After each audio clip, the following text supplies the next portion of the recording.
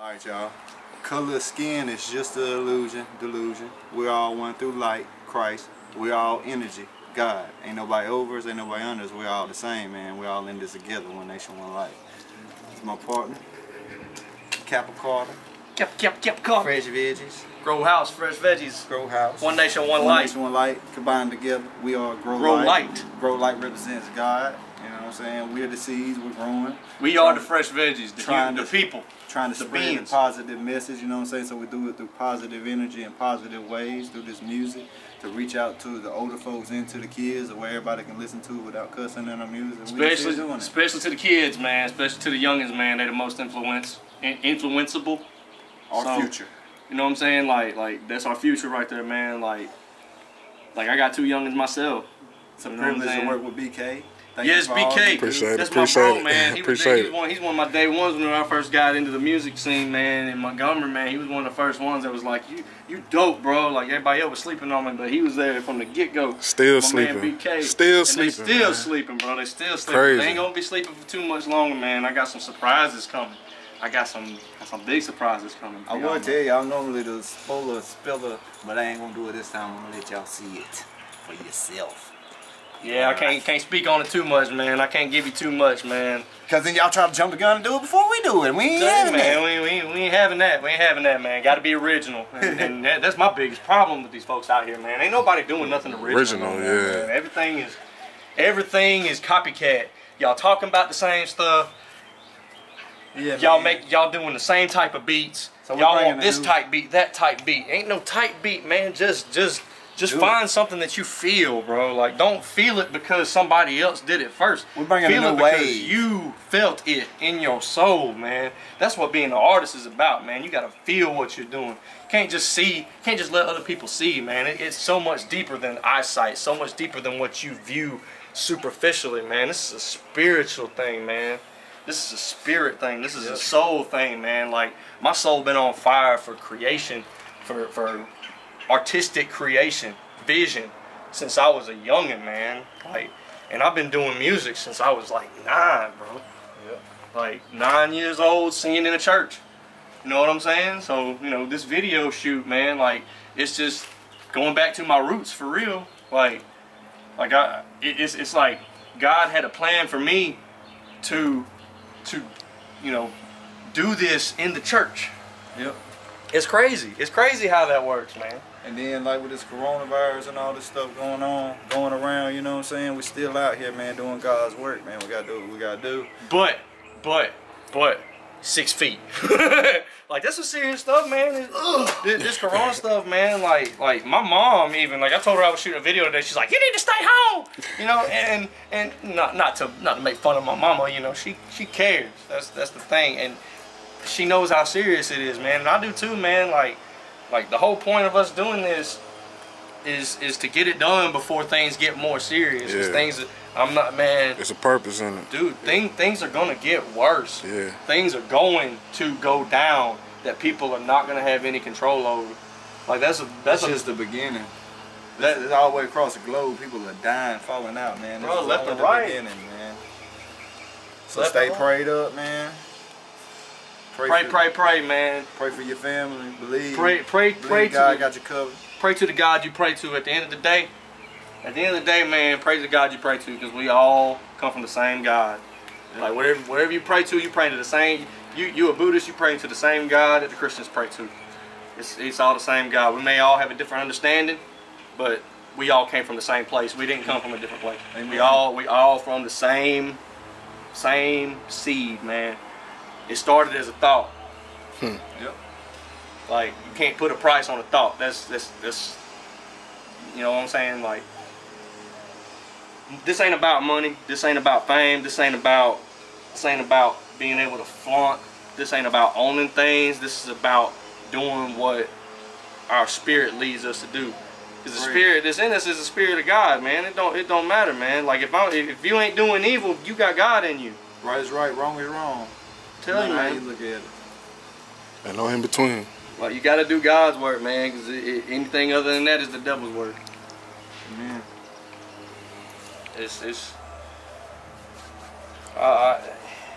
I don't know, man.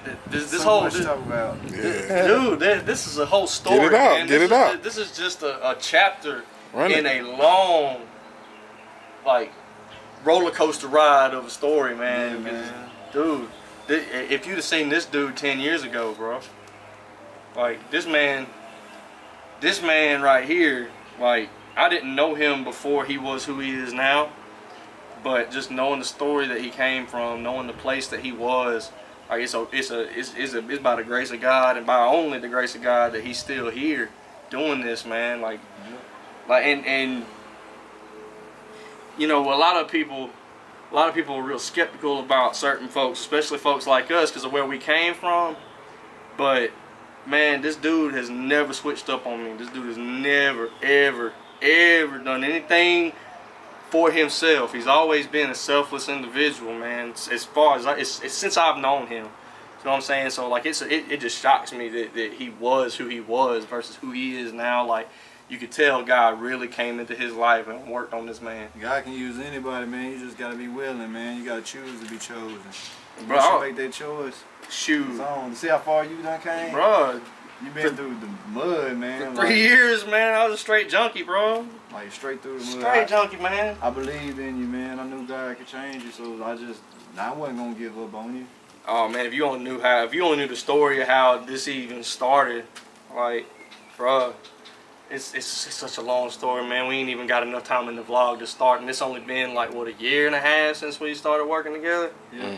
Man, We got a lot of confidence. so much has happened in Dropped the a album. year and some months. Kappa Carter and Shaman P and Kappa Carter, Grow Light. We dropped that album together. It's on all music platforms, Spotify, YouTube. You just type in Shaman P and Kappa Carter, Grow Light, and it'll pop up. You'll see our music videos coming through. You know what I'm saying? Yeah, like when man. we drop this music video, you type in Shaman P and Kappa Carter, and it's gonna be up under the blog, up under the Shaman P and Kappa Carter page. You'll see this vlog. You'll see the video behind this vlog. Yep. You'll see Got That Vision. You'll see the whole Grow Light album. You'll see my new album, It's Me End of But the It Isn't Rainbow. Me, featuring the track DNA for the video we shot today. You'll see Nutrition. That's the song that started it all right there, Nutrition. And that'll probably be the next video Alabama we shoot too. 9, 10, and 11, ain't it? Yeah, Alabama Massacre. I started out, man. What's really getting me the attention right now, I ain't even gonna lie, man. Big shout out to Noah Baker and We Global Enterprise. Big shout out, man, because it all started with like an Alabama Massacre challenge, man. Like, you got the best verse, you'll get on, you'll get a spot on the next massacre, you know, and it was 9. And I just decided, man, like, why not give it a try? I wasn't like saying I know I'm gonna get this, but I fought for it. You see what I'm saying? I worked for it and I did my best, man. Like, all these people out here that are just saying whatever into a mic, don't got no vision, don't got no direction, saying the same thing the next guy said, talking about drugs, talking about money, talking about women, talking about this, that, and the other that's fleeting. All of it fleeting. It always fades. Spiritually speaking, this body is only a vessel. It's a temporary vessel. We have to do our best to use this vessel to bring good into this world. But I digress. Alabama Massacre 9, man. I did the challenge. You know, got over what, 3,000 views on it before it got shut down on Facebook because I got banned for oversharing. Troublemaker. I'm a troublemaker because I shared my videos, but you know, and when it came down to the vote, man, I got like 78, 79 votes, and I eventually got the spot, man. And it's been all down. It's all been down from there, man. Like ever since the first time I worked with Noah, like he's been inviting me back to the massacres, man. I invested in the spots, man. I've been on 10. 11's about to drop on the 10th, and I'm already in cahoots with him on 12, man. Like I'm ready, man. And where we go from there, we'll just see. You know, like that chapter hasn't been written yet, but it's coming, man. I'm so excited to be a part of that, and because it's growing, man. Like I came in at the right time, like the exact right time, because this Alabama Massacre and We Global Enterprises movement is just blowing up so big, so quick, man. Like Shout out to Lynn and Shannon too. It's growing, yeah, man. Shout out to Lynn and Shannon Hupel for the Montgomery Advertiser, man. Because if it wasn't for them last year, we wouldn't have got our article, man. We wouldn't have got the article for our Grow Light album. And you know, they did a lot. They did a lot for us, man. We joined the Montgomery Area Musicians Association. Started doing some work with them. Did a few charities for them. You know, brought a few more artists to the table to get interviewed, and you know, also shout out to Young Road, man, because you know, he's the producer. He's the producer for the DNA track. I actually won that beat in a Hot 16 challenge. So you know, I told myself I was gonna get somewhere using my music and using my lyrical ability, and you know, I kept my own promise to myself, you know what I mean? Yeah. Like, but 6 feet though. Yeah, man. What I realized though, the main thing that I realized though, bro, it takes more than just talent alone, man. Like, things didn't really start popping off till I started really investing. Like, I don't have much, but what I have, I put towards my music, and I hadn't seen nothing but progress and success from it. Like, I'm not talking wealth, because wealth doesn't measure success. Or, well, success isn't measured in wealth, it isn't measured in popularity, notoriety, it's not. It's measured in how you feel about yourself at the end of every day. And how I feel about myself at the end of every day is that I'm doing what God has put me here to do, and however long it takes, however much work it takes, I'm going to do it. You know, if I have to take a break, I'm going to take a break. If I have to lay low, I'm going to lay low. If I have to go to a church where nobody knows who I am and sing a few songs into a mic using a Bluetooth speaker for my sound system, then I'm going to do it. Right. That's a true story, by the way. That actually just happened. Big shout out to Swiper No Swiping. He's one of the producers that I use for my beats. Him and Rogue Scholar. Big shout out to Rogue Scholar. Big shout out to Rogue Scholar, man. But Swipe invited me to the church that his dad's a pastor at to do a few songs for their Musicians Appreciation Day. And no, not that this is really a big factor, but you know, I was the only white guy in the room. So everybody was looking at me, you know, when I came in there, his daddy was like, "So you gonna sing for us?" I said, "Well, I'm gonna rap." He said, "You gonna rap?" Like he was just floored by it.